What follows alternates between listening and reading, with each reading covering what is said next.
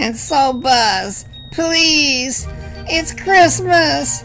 Bring me home. Okay, cut. That was very touching. Can you please email that to buzz1151@comcast.net? Okay, I can do that. If Buzz is as dumb as I think he is, that message just might work.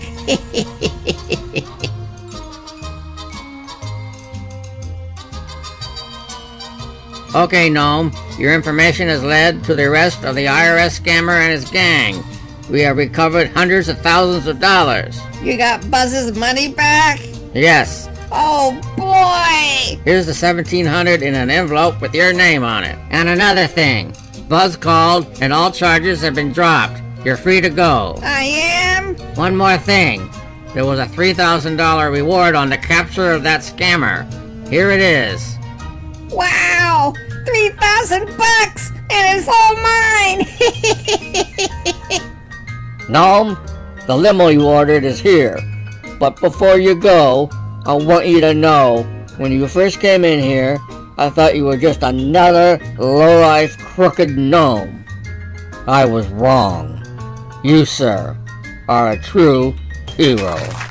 Thanks, Captain. May the force be with you. The police force, that is. Goodbye, everybody. Ta-ta.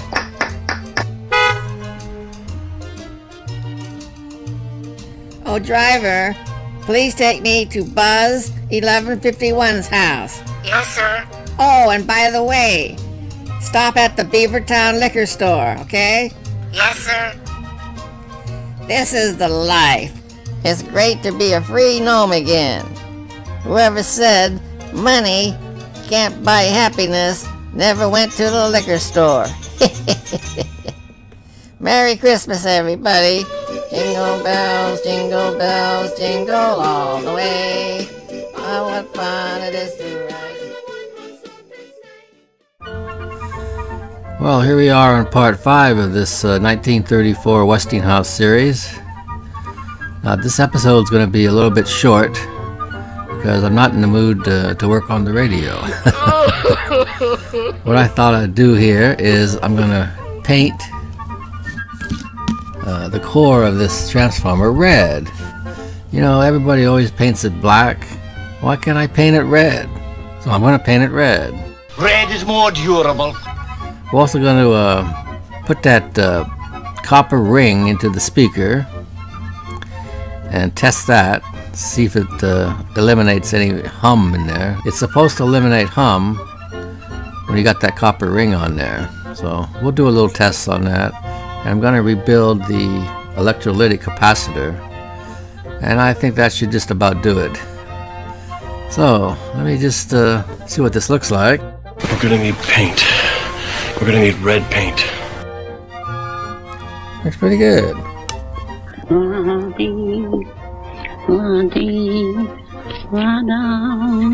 So hope you stick around. Pull up a chair.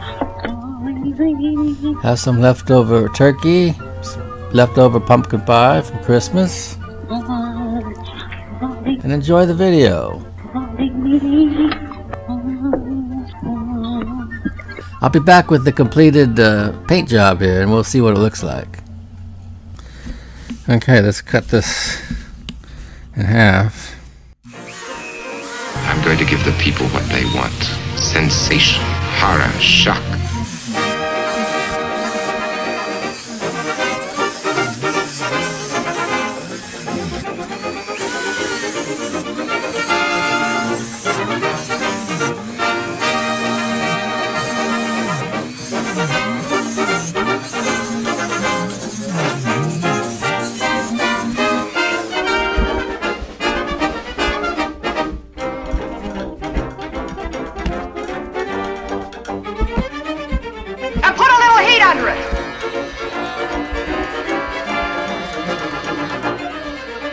You gotta do better than that.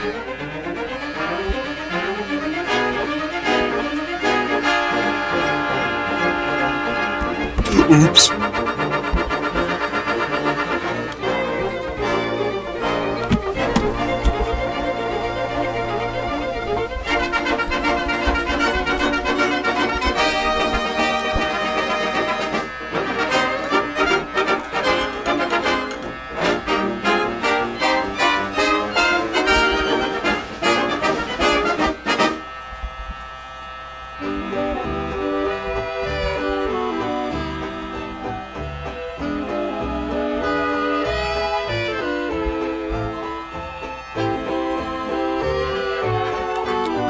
Thanks for hopping. See, the wax is coming out of it. Let's see if we can get it out of there.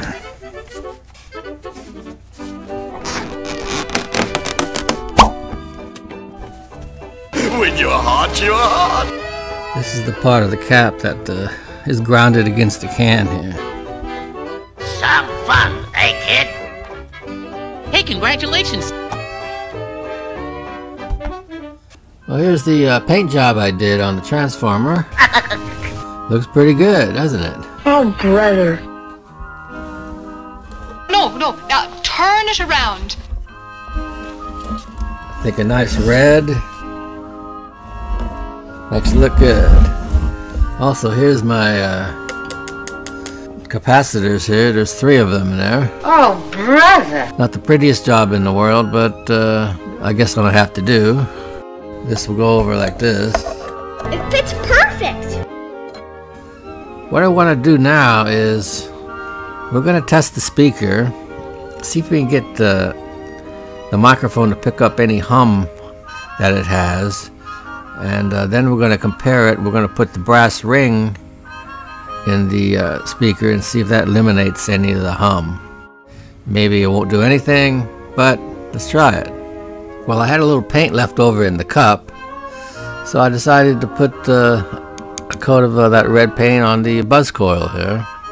Kind of makes it look neat. Nice! For the speaker, remember that ratty old cable that came with the speaker before?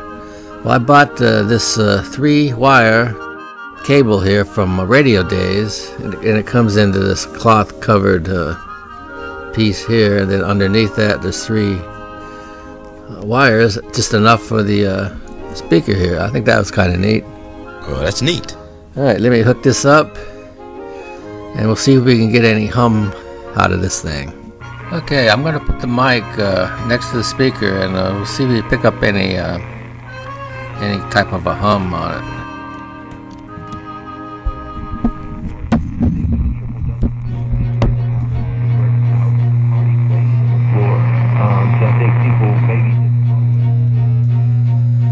Let's put the volume all the way down.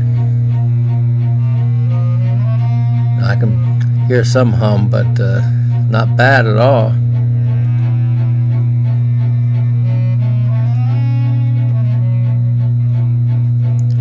See if I can get the mic right down into the cone here.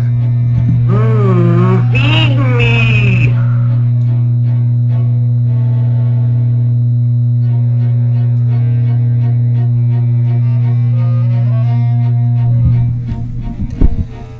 Okay, we're going to put the brass shading ring in there.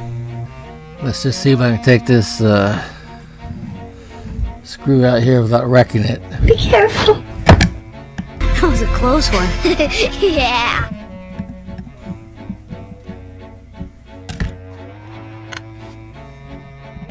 You see this bulb here? You just unscrew this. Okay.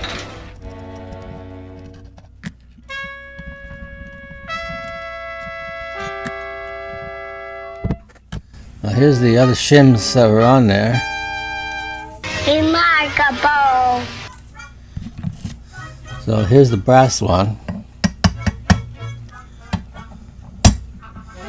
I'm not going to have any other shims except that in there.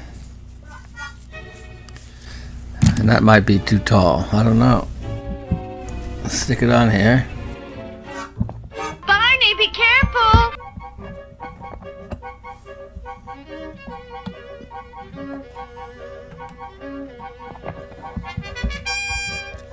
Looks like that's going to work. So I did what I did before. I turned the volume down. Let's get the mic right into the cone here. Feed me more!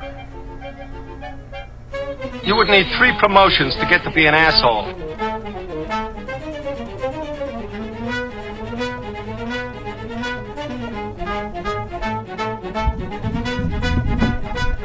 You know, that thing did work, because I hardly hear anything with my naked ear. I'll have to play the video back to see if it picked up any of the hum like we had previously. Alright, hope you enjoyed that little test. It's fun to experiment. Well, it seems the hum has a direct relationship to this screw right here. The reason I wasn't getting any hum on that last test there is because this was loose here. Boy, what a dope you must think I am. And I can barely hear some now. We'll put the mic up there. Feed me!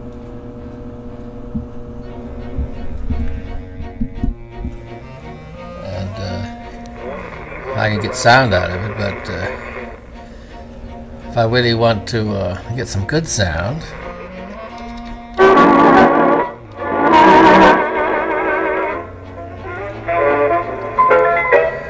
that sounds really crummy, so I gotta tighten it.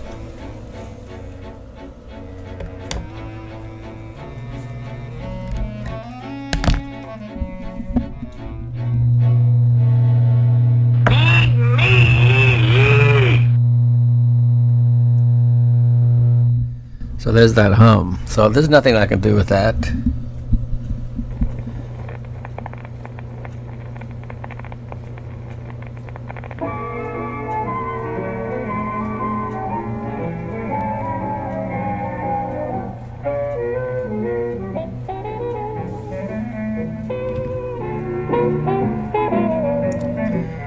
And with the screw tightened down, it sounds pretty good. Turn down the sound.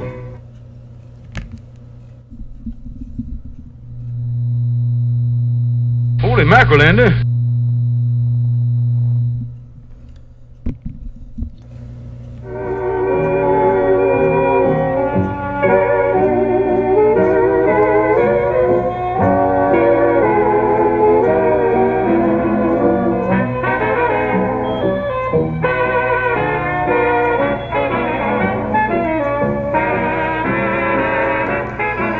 That's going to do it for this abbreviated edition of this 1934 Westinghouse. Hope you enjoyed it. We'll see you next time. Whistling in the dark, I see the lights all over town, and I keep walking up and down while I am whistling in the dark, whistling like a lark. My song goes floating on the air. You know how to whistle, don't you, Steve? You just put your lips together and blow.